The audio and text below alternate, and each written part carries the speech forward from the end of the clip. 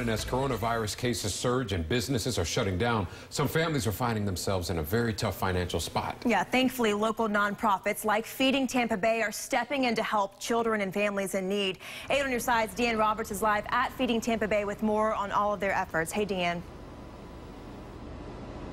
Hey, Avery and David. So we all know Feeding Tampa Bay serves thousands of families on a daily basis. That number is increasing due to the coronavirus pandemic. Here this morning, I'm joined by Feeding Tampa Bay's President and CEO, Thomas Mance. We have a lot going on here in Feeding Tampa Bay. Talk about how you are helping all of those families out there. So one of our goals is to make sure that we can get food into the homes of families that we serve already and those that need us. We also want to practice social distancing and good behavior. So one of the things we do is we pack out what we call family boxes or disaster boxes. So these are items that could get a family of 3 or 4 through about 3 or 4 days, right? They're basic food items. We also have a healthy version of that, which gets, we focus for folks who are most vulnerable, that we get healthy food into families as well. So both of these serve as a method of taking care of families who need our services. Talk about how this is different from how you all would originally or obviously serve families on a daily. It's a great question. We really believe in client choice. People need to select the items that they want, and so they shop for their families most often.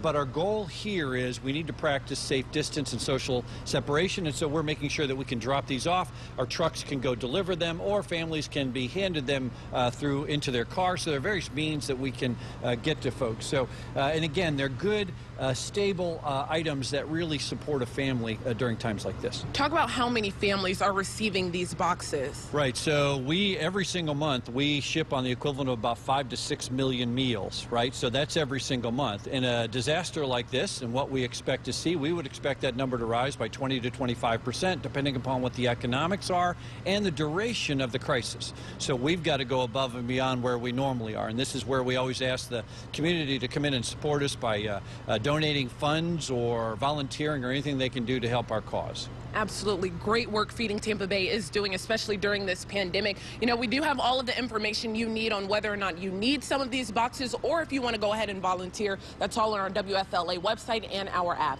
I'm live in Tampa this morning. Deanne Roberts, 8 on your side.